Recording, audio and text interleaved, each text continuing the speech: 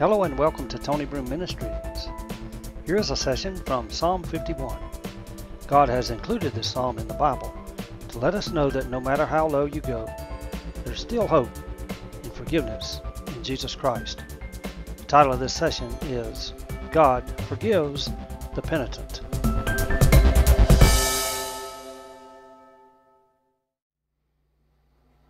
We're in Psalm 51 today. This is a good psalm. I'm glad that Psalm 51 is included in God's Word. This was a low time in David's life, probably the lowest time in the life of King David. He did some things he shouldn't have done. He made some decisions he shouldn't have made. On and on you could go. The good news is, as the title says, God forgives the penitent. Penitent means someone who repents. I'm glad that when we repent and when we get right with God, He does forgive us. And He will allow us the opportunity to repent. God shouldn't have had anything to do with us, but He did. He didn't have to, but He did. And He could have said, well, I'll give you a chance. But if you mess up, that's it. And God didn't do that. He gives us opportunity to repent when we've messed up, when we've sinned against God. We can repent, we can come back to God. God lovingly forgives those who repent of their sins. And He does it through love. It's not like some people present God and Jesus in heaven, and Jesus said, all right, Father, they repented, and God said, okay, I guess I'll have to forgive them. That's not the way it is at all. God is the one who initiated all this thing of love and forgiveness and mercy. For God so loved the world that He gave His only begotten Son. So God is the one who loved us to start with. He's the one who made provision where we could be saved, where we could be healed, we could be forgiven. All this is a wonderful gift and provision of God. So God is not have to have His arm twisted to forgive us. He wants to forgive us. He wants to take us back. And I want to present this today in such a way that I hope that I can encourage the body of Christ. First of all, I want to encourage us not to do what David did. Certainly. And I'm not implying that you do, but I am implying that we can. There's not a man, there's not a woman in here that doesn't have the capacity to do what King David did. If David did it, you and I, under the same similar circumstances, can do it and probably would do it if that opportunity presented itself. I'd like to think that all of us are like Joseph in the Old Testament. We just had a character just run away and not do anything. Sadly, that's not the case. And our golden text is in verse 17 of Psalm 51. The sacrifices of God are a broken spirit, a broken and a contrite heart, O God, thou wilt not despise. This is what God is looking for. He is looking for not a proud spirit, but a broken spirit. He's looking for a contrite heart. And another word that describes contrite is humility, an humble heart. We cannot come before God with a proud heart saying, God, you know, me and you got a good thing going and you understand how I feel and you know all about it. And well, the thing is, we don't reason with God like that. We reason with God the same way that David did. And I really want us to look all of this psalm, especially the first 6 verses as we get started talking about God, have mercy on me. That's the way that David presented himself to the Lord. And of course, you know that this psalm, some Bibles, again, do not have the headings that are listed anymore. But your old Bibles still do. It says, to the chief musician, a psalm of David, when Nathan the prophet came unto him after he had gone in to Bathsheba. So you may not know that this is the setting for this psalm unless you would hear that heading read. This psalm was written after Nathan confronted David about his sin. And he came to him and he told him this story about this rich man having all these flocks and herds, and this traveler came to him, and he spared to take of his own flocks and herds, but he took this poor man's little ewe lamb that had been brought up with him and his children, and had grown up with his children, and drank from his cup and laid in his lap and treated the little lamb like a little daughter. And this rich man, who had plenty of livestock and plenty of sheep and herds, and he could have taken any of those to feed this traveler, he snatched and seized this poor man's little lamb to feed the traveler with. Just a shameful thing. David became so angry. The man who has done this will surely die, and he will pay fourfold. And Nathan, as many preachers like to present it, sticks that bony finger in David's face and says, "Thou art the man." And in English, "thou art the man," and the art has to be there to make it sound right, but in Hebrew, it's atah ha'adam, you the man, or as the young folks say, you the man. David, you the man. You're the one who has sinned against God. And he told him, of course, what he had done. David said, "I have sinned against the Lord." Now, David and King Saul both had experienced the Holy Spirit, and both of them had times in their life when they sinned, but they were drastically different in the way that they came face to face and they came back to God. Saul resented the Lord, and he didn't own up to his sin. David confessed his sin to God, and he got right with God. Saul was rejected, and David was received. So both of them experienced these things in their life, not the same things, but they both experienced sinful times in their life. And really, David was worse than Saul, if you want to go by the worstness of the events that took place. But David got right with God, whereas Saul did not. And so David begins to talk to the Lord about his mercy, having mercy on him. And he says, "Have mercy upon me, O God, according to thy loving kindness.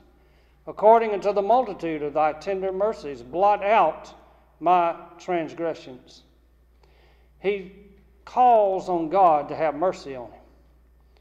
And as I was saying before, he didn't come to God and say, "Well, you know, Lord, the reason for this is when I was 6 years old at McDonald's, they stole my French fries, and my third grade teacher didn't like me, and I was black, or I was white, or I came from L.A., or I was in New York," and all these excuses that these people give now to be what they are and to do what they do. David didn't do any of that. He just says, "Lord, have mercy on me." When we are confronted with our sin, the worst thing we could do is to try to justify our sin, because that's not going to fly in the face of God. God's done got up a whole lot earlier than we have this morning, and we cannot reason with him in that way. When he said, "Come and let's reason together," the only reasoning was him.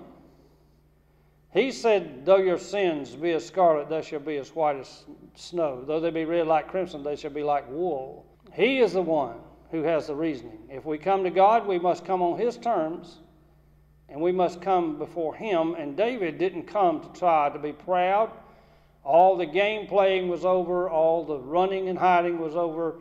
He just said, "God, have mercy on me. According to your loving kindness, blot out my transgressions." And this expression, blot out, he uses it several times in this psalm. Blot out my transgressions. David knew that his sin had to be dealt with, but before his sin could be dealt with, and in the process of his sin being dealt with, he had to approach and beseech the mercy of God. We have to come before God as his mercy allows us to. What did the blind man say to Christ in the New Testament? "Jesus, thou son of David, have mercy on me." What did the one who prayed, the Pharisee and the sinner, and they prayed in the temple, and Pharisee did fasting and he did all this, and I'm thinking that I'm not like other men or like this publican. Well, what did the publican pray? He said, Lord, have mercy on me, a sinner. And Jesus said, this is the one who went down to his house justified rather than the other. Wash me thoroughly from mine iniquity and cleanse me from my sin. As I approach the mercy of God, I realize that my sin, this putrefying sin, this ugly and ungodly sin, has to be dealt with, and I need a good washing. Sometimes, even as Christians, we need a good Holy Ghost washing of God's hosepipe of grace. Just come under God's hosepipe and let Him wash you off. Because it's not that we're so bad and we've done things so bad, and maybe not half as bad as King David did, but we all need a washing. We need to be washed because we live in a filthy world.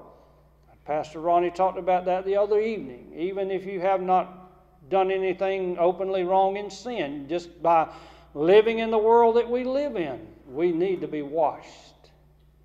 Wash me thoroughly, cleanse me from my sin. For I acknowledge my transgressions, and my sin is ever before me. It's like a seaweed around my head. It's like a looming thing that's just hanging on to me. It's like a spider web. I can't get away from it. It's continually before me. I acknowledge my sin. I acknowledge my transgressions unto the Lord. My sin is ever before me. And then he says, against thee. Oh yeah, against Bathsheba, against Uriah, against Israel, against Joab, against all these people. You could say that he sinned against them, but he says when it really comes down to it, when it really boils down to it, against thee, thee only, have I sinned and done this evil in thy sight, that thou mightest be justified when thou speakest and be clear when thou judgest. It's really against you that I've sinned. And when God confronted David with his sin, that's one of the things he told David. He says, David, you have despised me. You have cast my commandment behind your back. You turned your back on me, and that's what David did. When David made the choice that he made, he turned his back on God. And these people and preachers that present David as a man after God's own heart, yes, David is a man after God's own heart. But in that time in his life, when he did the awful thing that he did, he was not a man after God's heart, for he had turned his heart away from God. When you turn your heart away from God, you're not after God's heart. God doesn't turn. We're the ones who turn. And if God turns, if you want to think about it in that way, it's because of our sin that he cannot look with favor upon our sin. Therefore, he has to turn his face away. David said, whatever you do to me, you have a right to do it. Whatever you say, I've sinned against you. I've done this evil in your sight, that you might be justified when you speak. Whatever you say, I'm guilty. And be clear when you judge. Whatever judgment you mete out, I deserve it and more. There again, we in our educated and high-class society, we've gotten to the point now where we like to justify ourselves and say, well, really it's not all that bad, Lord. After all, you know, I'm no worse than all the hypocrites in the church, and I haven't done as bad as so-and-so. I'm not a Ted Bundy, and I'm not the Boston Strangler, and I haven't raped anybody. I haven't robbed anybody. I haven't done all these evil things. I haven't shaken anybody up and breaking anybody's house. But God says we've still sinned against God. All have sinned and come short of the glory of God. Instead of saying I'm no worse or better than anybody else, actually that's right, we're no better than anybody else. But the fact is, instead of trying to put ourselves up and say, well, I'm no worse than anybody else, we have to come clean with God. David didn't try to prop himself up on a pedestal. He didn't try to reason himself out of this thing. He said, I've sinned against you. Whatever you say, you have a right to say it. Whatever you do and judge, you have a right to do it. Behold, I was shapen in iniquity, and in sin did my mother conceive me. That's poetic language, but actually all it means is I was born in sin. That is, I was born a sinner. All these little pretty, innocent babies, we say.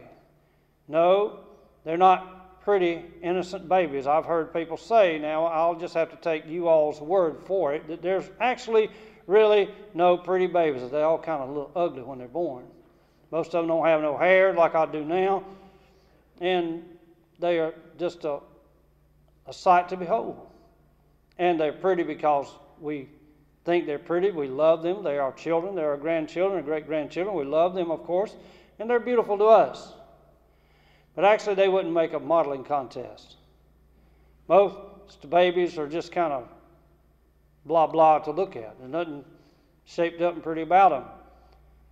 David says, you talk about my shape. I was shapen in iniquity and sin. Did my mother conceive me? In other words, I was not a born anointed king. I was not born in the Christian. You may have been born in a Christian family, but you were not born a Christian. You're not born a Christian. You're born again and become a Christian. I was born in sin, and if you allow this sin to live out, that's just what's going to happen. You don't have to teach Johnny to lie. You have to teach him not to lie, because lying, stealing, theft, all this other is inbred and born in them. It's our Adamic nature. Behold, thou desirest truth in the inward parts, and in the hidden part thou shalt make me to know wisdom. It's not all done yet. Some people think that David came to God and said, okay, I did wrong. God said, okay, keep on trucking, that's all right. It's not exactly the way it happened. Yes, God can forgive you in a moment. In a split second, God can forgive you. But this thing took time. David didn't do this in 10 minutes. It was a process. And he didn't get right, all the way right, in a minute either. It took some time. David was dealing with his sin. I know that my sin has to be dealt with. I know that it requires truth in the inward part, and in the hidden part you will make me to know wisdom. God, have mercy on me. Lord, cleanse me. Verse 7, purge me with hyssop, and I shall be clean. Wash me, and I shall be whiter than snow. There's a song that's written about it that says that. But the hyssop, they would take the hyssop. In the Old Testament, God says you dip the hyssop in the blood of the lamb and apply it to the doorposts.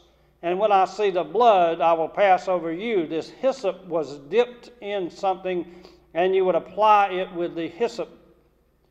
And David says, purge me with hyssop and wash me, and I will be whiter than snow.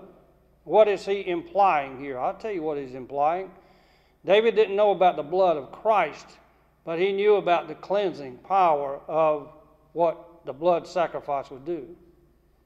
David was asking God to, as it were, take the blood and to wash him and make him clean. Because just rubbing hyssop over him would not do any good.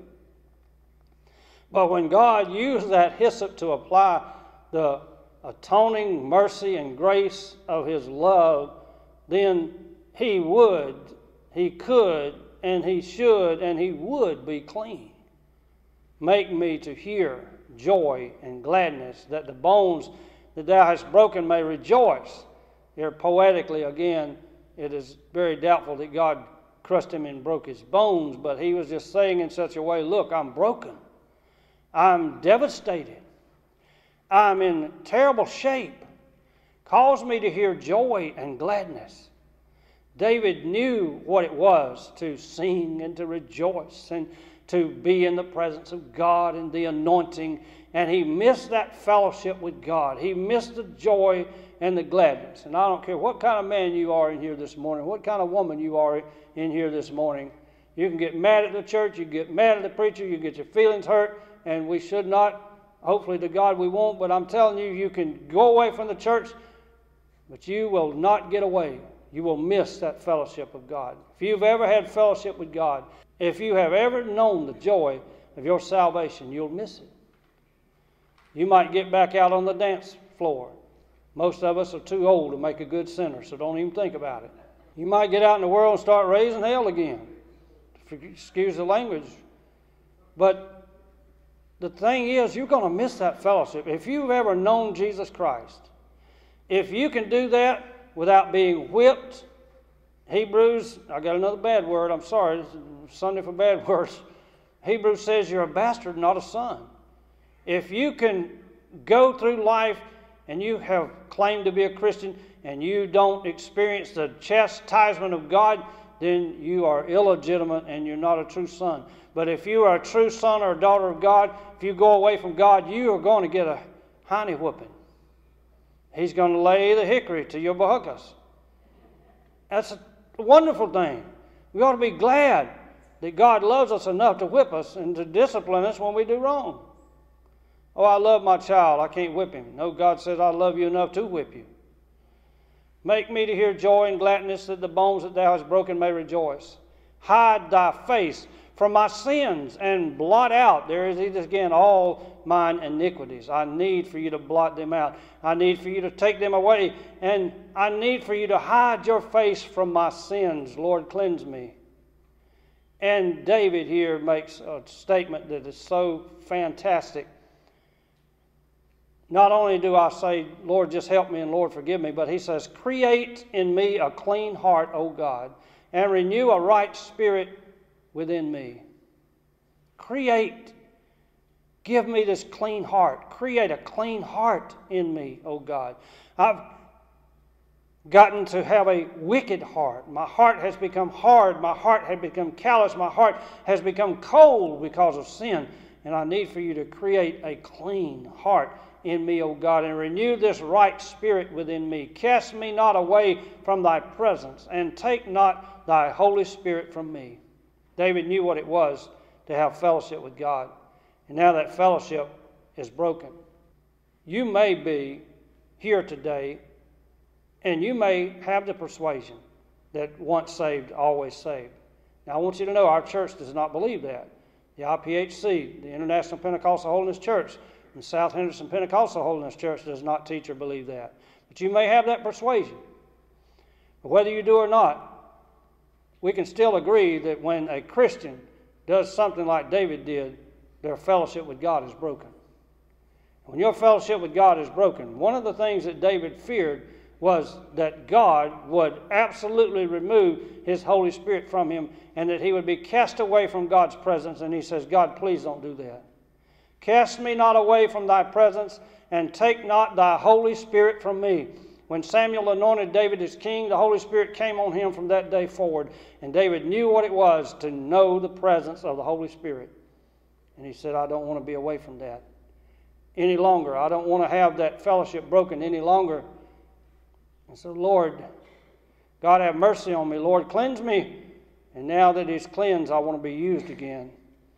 When a Christian gets right with God, I know that sounds funny, but when a Christian should be right with God, and a Christian initially is right with God and generally is right with God, but when a Christian messes up and comes back to God and gets right with God, after you know that your sins are forgiven, you want to be used by the Lord. Lord, use me. Help me, use me. Restore unto me the joy of thy salvation, and uphold me with thy free spirit.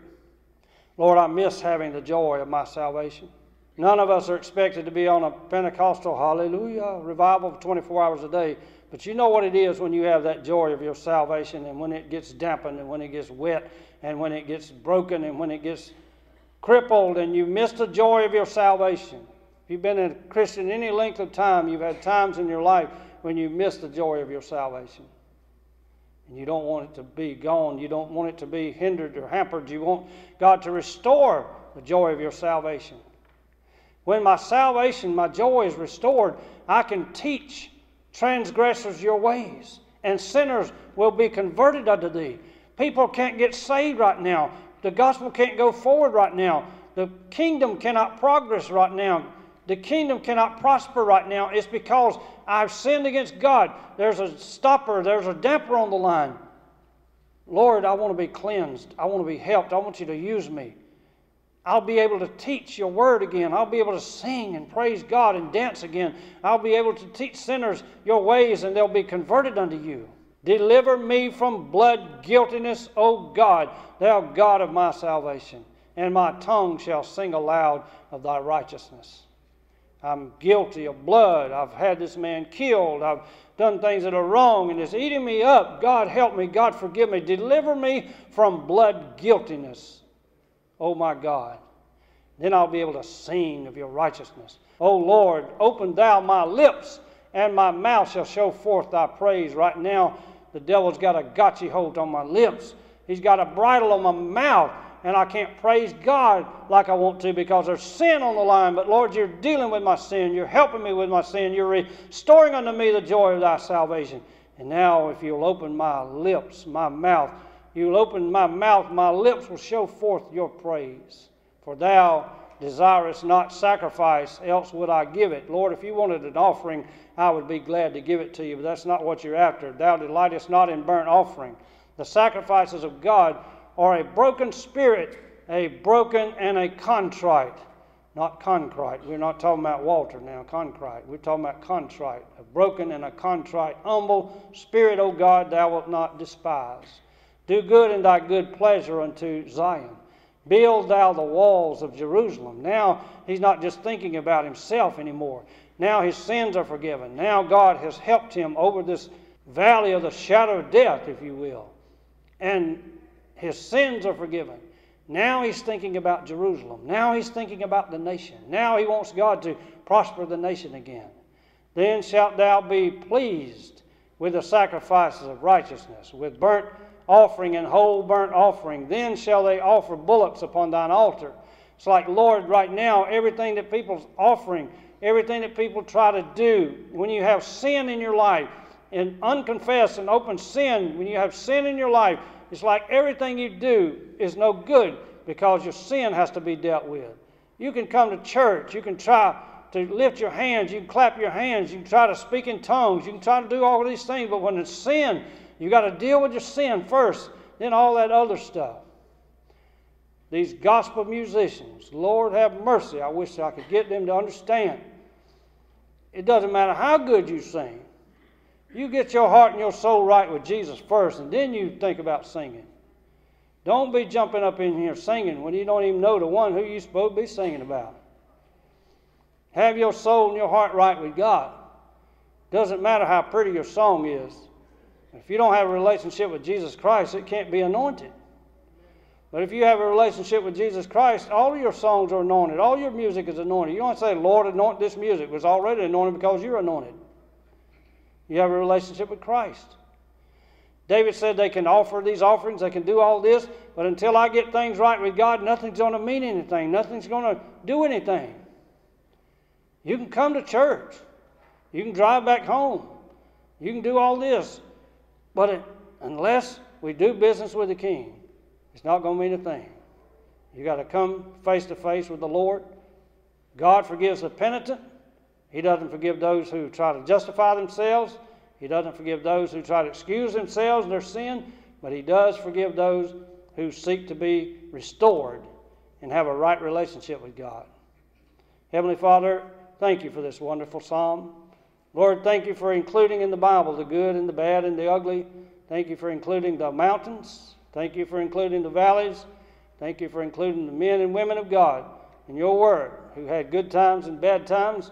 At times when they needed to pray and get out of the valley, when they were men of passion, women of passion, like passions as we are, and they had shortcomings, they had trip-ups, they had mistakes, and they even had sin. But you helped them, and you help them, you can help us. I pray that many people would be helped and blessed today in Jesus' name. Amen. Thank you for listening to this teaching session from Psalms 51. The title has been God Forgives the Penitent. Make sure that Jesus Christ is your Savior and you know Him as your Lord today. And if you have been away from the Lord, please return to Him now. He will abundantly pardon you. This has been a production of Tony Broome Ministries.